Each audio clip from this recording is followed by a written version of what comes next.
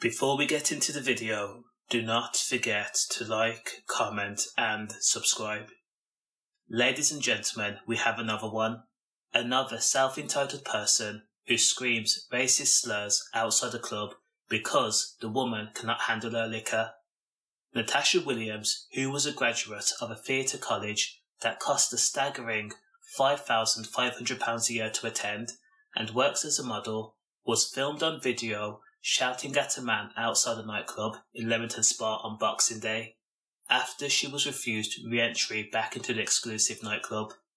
The 24-year-old, who promotes herself as a dancer, singer and actor, was so livid that she was refused re-entry back into the swanky, the Clink Cellar Bar, is seen shouting, "He stole my effing stuff," the little effing, then she used the derogatory term PAK, and you can finish the rest off.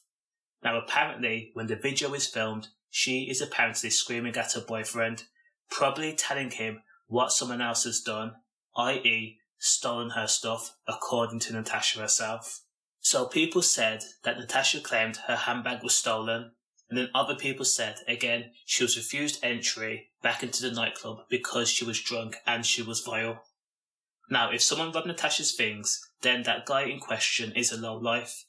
But to degrade the next person by trying to oppress them, by taking a jab at their race, that's a bit far. What you're doing is telling the world that you think their race is inferior to your own, and there's no way you can justify that kind of attitude. If her handbag was stolen, go to a bouncer, go to the police, or get your boyfriend to get your bag back. Plus, how do we know someone stole her stuff? From the look of her face alone, you can clearly tell that she had too many drinks. Her face is way overly animated. What she should have done is been put in a taxi and then taken home. And the fact that someone recorded the model during her vile charade, it means that she must have been boiling and simmering, and the voice rang out through the night.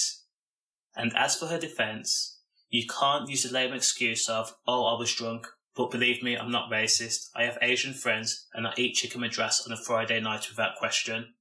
But let's see what happens next. Stay safe.